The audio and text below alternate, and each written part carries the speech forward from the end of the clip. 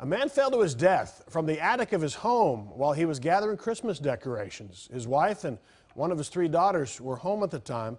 And this is not only a tragedy, but also a difficult reminder of how common accidental falls are this time of year. Fox 4's Dion Anglin is in Denton County, the town of Highland Village. Dion. Yeah, that's right. This festive time of year has meant sudden loss for one Highland Village family. An accident so difficult to grasp, it has the city putting all of its residents on notice about safety. The Christmas holiday was one of Jay Hunsucker's favorite times of the year, and now sadly his family is planning his funeral in the midst of it.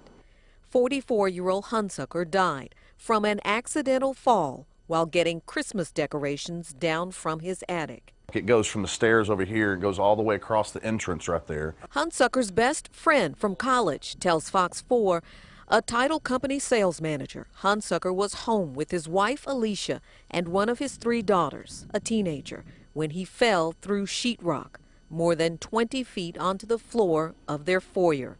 He died days later from massive internal injuries. The best we can guess is that he just tripped and fell.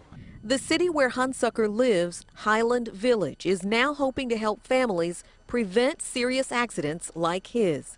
Sadly, fire officials in this town of 16,000 have seen similar fatal accidents during the holidays. We've seen 3 incidents in the past 5 years that have led to tragedy for the families, and we want to ensure that no other family has to experience this. As I mentioned, this should be a time full of happy memories, and we really want to get the word out to ensure that people are doing this, operating in the safest manner possible. The city describes the fatal falls as the result of falling from an attic ladder, or a staircase.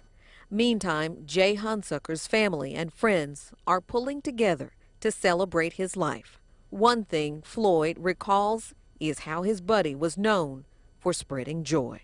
Outdoor lights have been up since before Thanksgiving. We were giving him a hard time about that one, making us look bad. Now, the fire department and the city has published a list of safety tips for its residents in terms of decorating indoors and outdoors. It points out how important it is to use safety, or how to use a ladder safely.